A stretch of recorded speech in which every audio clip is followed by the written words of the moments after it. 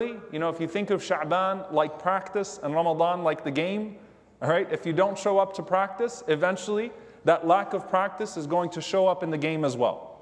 The lack of coordination, something is going to go wrong. The talent will give out. The equivalent of the talent might be your natural spirituality. Maybe you're a person who immediately gets into the zone in Ramadan. You read Quran right away. You get into the salah. You immediately embrace taraweeh.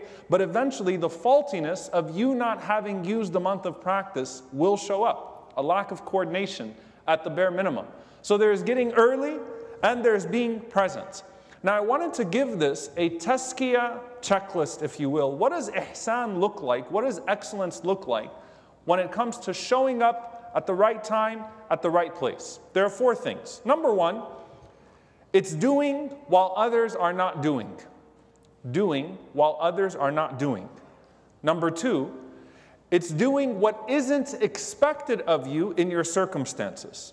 Number 3, it's doing more of what everybody else is doing. Number 4, it's doing quicker and with more enthusiasm what everybody else is doing.